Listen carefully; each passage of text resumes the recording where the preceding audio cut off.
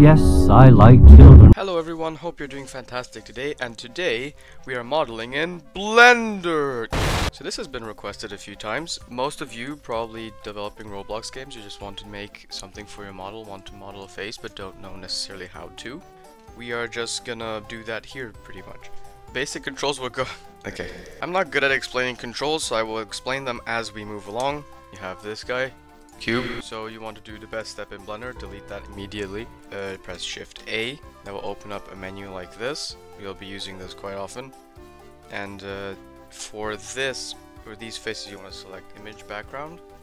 So now you have a picture of the face you would like to model. In this case, I will be doing Trevor's Season 2 basic smile. Shift A, once again. Spawn in a pane. So you want to scale that down roughly the shape of the nose. After you get that, go to edit mode, select the whole thing, switch to this Thingymabob, select mode, loop cut and slide, cut it in half pretty much. You can also choose the number of cuts, but don't do that just yet. Delete this one, add a mirror modifier. I didn't do this originally, but it does save you a lot of time.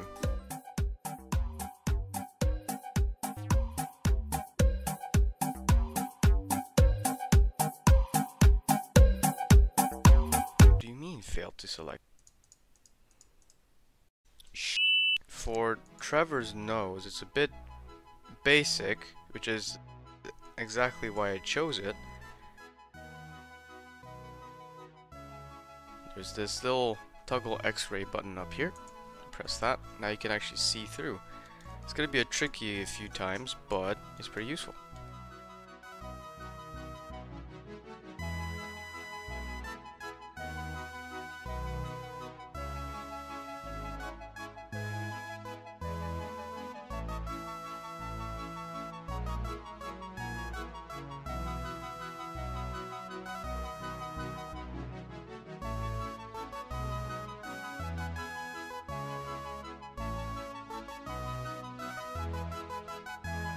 For the eyes, we want to spawn in a circle, that to 12, and just rotate it onto the, press E to extrude, just immediately left click, and pull in a little bit, and that will pretty much be the eye hole. Now he looks like he's wearing glasses. He looks like Dr. Eggman now. Posted my nudes on Twitter.com. But anyway, here, one thing I forgot about the nose. You have to do the same exact thing, so just do that. E to extrude, as per usual.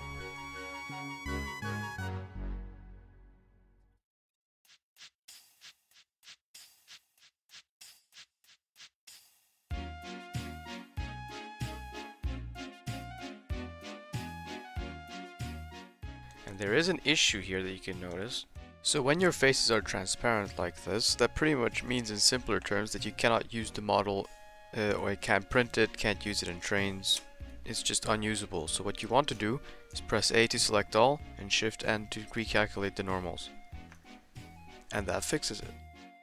Forgot to mention before, but your 2D topology should look as three-dimensional as possible, while also being as simplified as you possibly can, or else a lot of bumps and cracks will appear in the final model.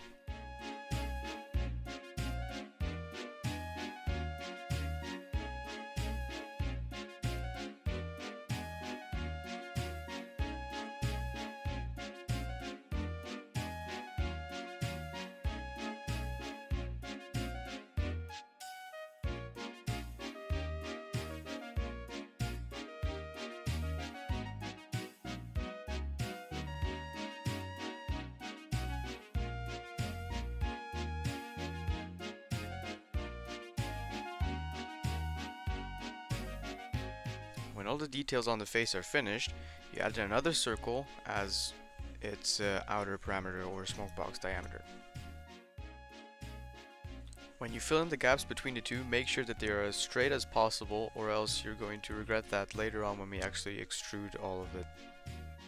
For those who don't know, because I completely missed this the first time I started making these faces, at the mirror modifier, you actually have to apply, and then it just completely deletes itself but keeps the second half, so then you can move and tweak little details like that. When you think your topology is good and you're ready to extrude, time to put in a side reference if you can, to see how much depth the face actually has.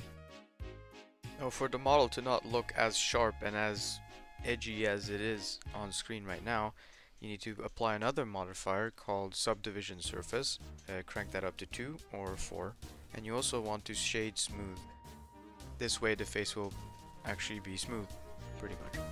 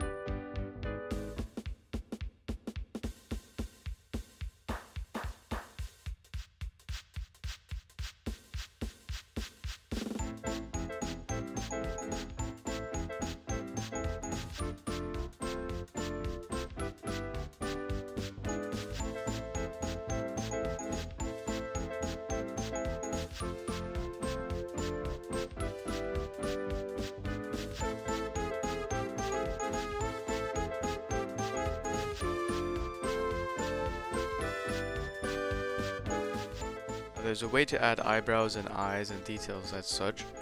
You insert a pane once more, and you roughly shape it out, subdivision, surface, and all that good stuff. And then you use shrink wrap, and you select the face itself, and then it will pretty much project it. Make sure it hovers above it a little bit so it's not completely invisible. But now you have eyebrows and small details like that, almost like it's painted.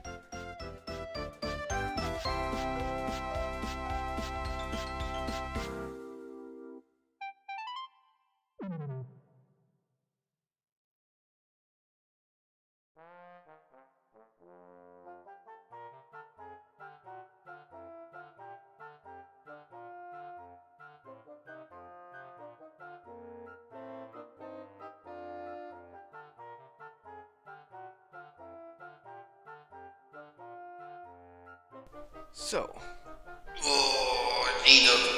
hope you found this video helpful. It's been requested a lot, so I'm guessing some of you did struggle with it. Yeah, pretty much. This is how every face goes. What I usually do, I did it from scratch here, because of, you know, just to show you guys how to actually do it somewhat. But all the topologies that Rex is showing, just copy those pretty much.